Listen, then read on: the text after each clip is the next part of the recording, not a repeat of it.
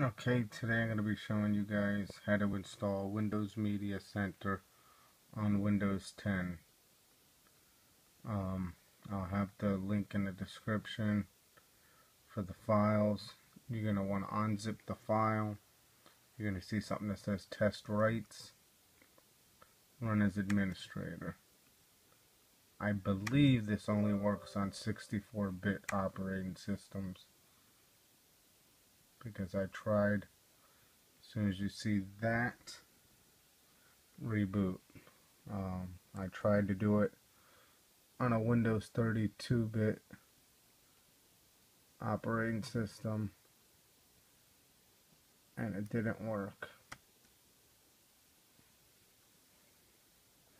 I don't think it matters. Well, I know it doesn't matter if it's Pro or Home, because I've tried on both of those.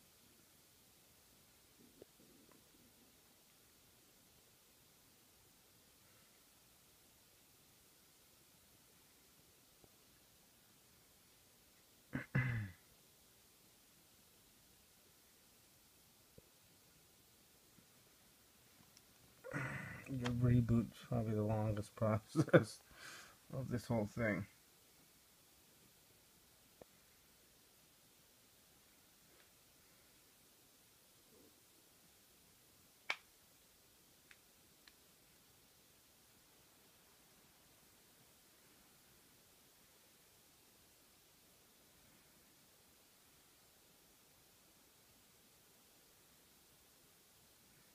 If you're as excited as I am and you get it to install, please like my page and subscribe.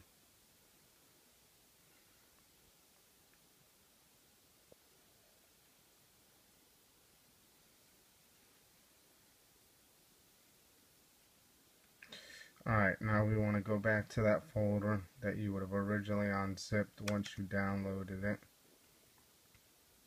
And you're going to go to where it says Installer. Right click. Run as administrator. Run. Yes. And we're just about done.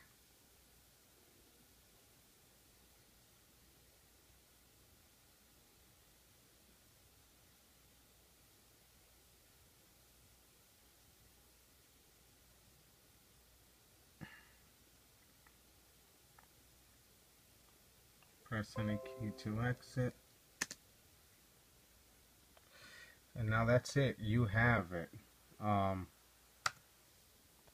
Easiest way to find it is go into All Apps.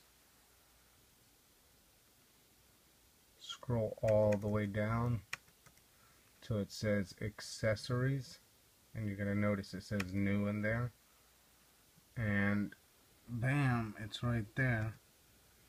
And this is just like the one you had on Windows 7 or Windows XP. I mean, this is about as legit as it gets. You'll see now when it opens up. I'm going to minimize this so I can show you. You should be familiar with that. And then just continue.